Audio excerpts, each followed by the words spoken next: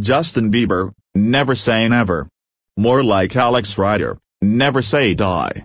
Oh my god. This movie sucks. This movie is an insult of Alex Rider, never say die, which is way better than this.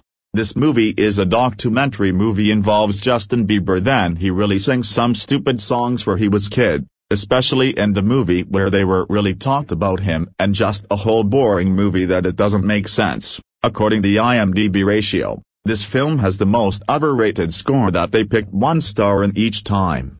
Ha ha. That movie deserves it. Thank God I've never seen it in theaters.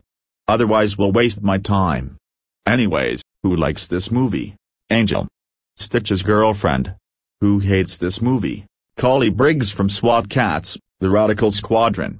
So screw Justin Bieber, never say never, and screw Lyle Crocodile for 2023. Note, Shawn Mendes was the one who performed that film, not Ed Sheeran nor Ed Sheeran. Anyways, apologize from that. Michael Jackson Moonwalker and Alex Rider never say die is so many times better than Justin Bieber never say never. End of rant.